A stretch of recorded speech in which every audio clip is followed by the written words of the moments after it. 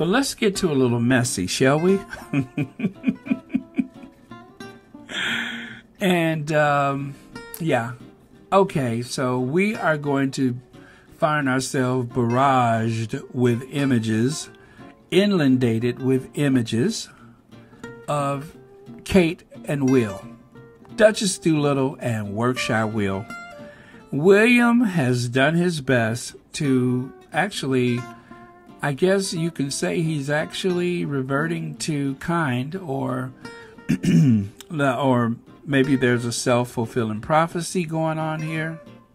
Or maybe it's exactly what it appears to be, and that is William is trying to shake it up with that snazzy new green blazer, a green velvet blazer. Did you get all that?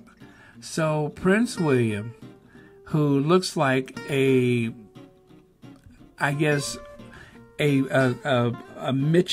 deodorant come to life, looking like Mitchum roll-on deodorant, antiperspirant. That William, that's the treat for the eyes that he has for us. And speaking of eyes, I cannot tell you how many times there was a photo of William diverting his eyes away from his wife, who decided to show up in a recycled gown. She decided to wear it again. No problem with that. I think she looked rather drab, but yet lovely. You know, she looked okay for Kate. She's done something a little different to her hair.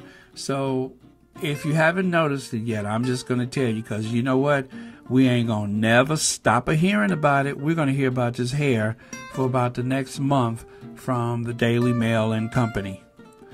And of course, the makeup. This time they were careful not to compare it to the Duchess of Sussex, even though she is wearing the smoky liner, and they had to point to her blush, and oh, she's about as dull as dishwater.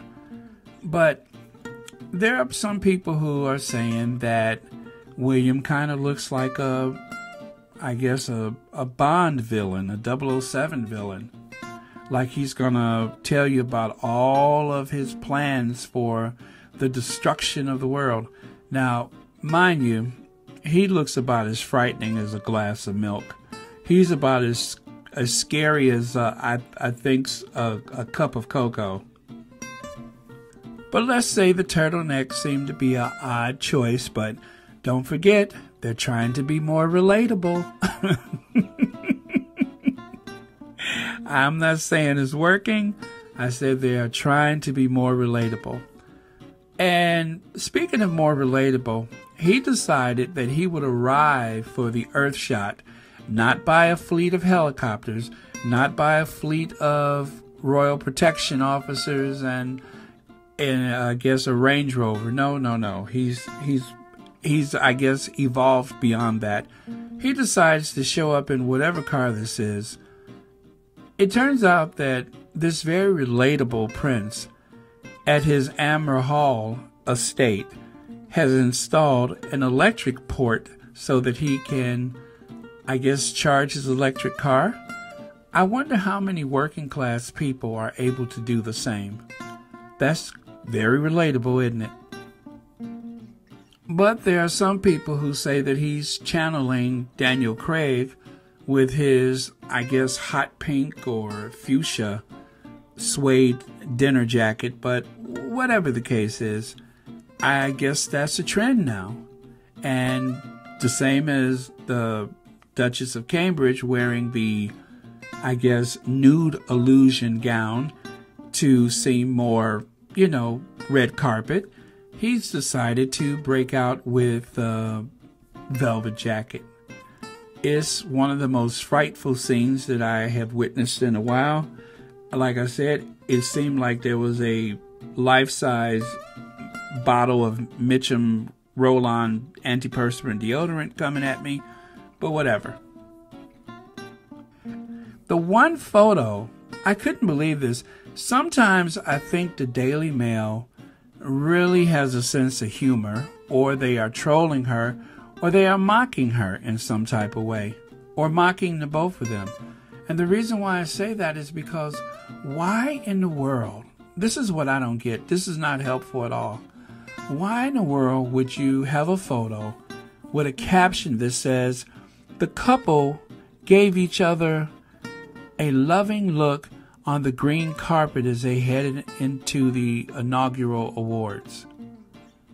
William is clearly looking down and away from her, and she is, I guess, clenching her teeth and trying not to laugh at the top of his head.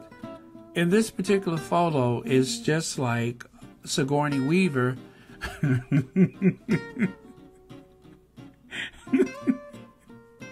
meets the alien. I don't understand, why would they choose this photo to say that the couple gave each other I guess a loving glance? William is clearly not looking at her, and she's kind of looks like she's not glad to see him. Why are you using this photo? There must be like a gazillion photos from that night, and this is the one that they're using to define their relationship. What is the Daily Mail doing to them? And why? I can't believe it. I thought they were on their sides. And it gets worse. It gets worse.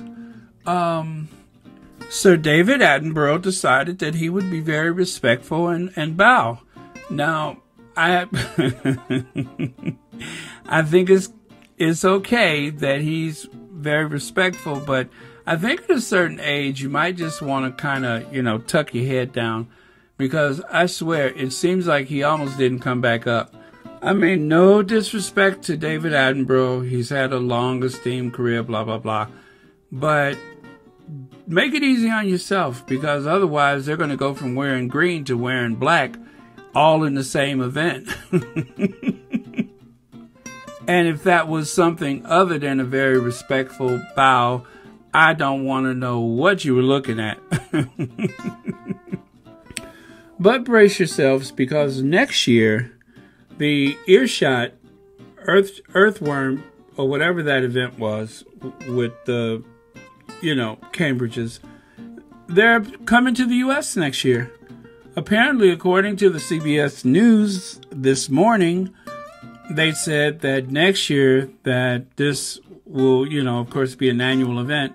Next year, they're planning to bring this competition to the U.S. So you know what that means, right? That will be a year of speculation about whether or not the Cambridges are going to meet the Sussexes at all, whether or not the Sussexes will attend the event. And then what's even worse, this is what I would really hate, is for the Sussexes to be nominated for anything, which I'm not sure that they actually would be eligible for any of the categories. But if for any reason that they are, considering Harry's devotion to the environment and environmental causes, if anything like that happens, then of course you'll have the press going on and on and on about whether or not the Sussexes will attend, or whether they will appear that is remotely. And let your imagination run wild with this one. So I'm just deep breaths, deep breaths. As far as the Sussexes are concerned, this is not any type of competition for them. They got other things that they're focused on. They are essentially building their lives here in the U.S., and so I doubt if they're going to concern themselves with anything to do with this. But let us not forget that there is two big events taking place in the next couple years for the Duke of Sussex, and of course that is the Invictus Games. And then there's probably a lot of military stuff, maybe not, where the Duke of Sussex may be in demand for that. I hope that is the case, because that would give him an opportunity to focus on some things that is near and dear to his heart, among so many things that he is involved in. So I guess my point is the Cambridges are not going anywhere. And much to my dismay, they are actually likely to come to the United States. It'd be a great distraction because at least they won't have to deal with the Commonwealth. William will be looking away from Kate, and Kate will be grinning and grinning and grinning and grinning and grinning and grinning and grinning and grinning and grinning and grinning and grinning and grinning and grinning and grinning and grinning. But I'll add to that too. Anything and everything can happen in the next 12 months, so I wouldn't worry about it too much. Let's just see what happens.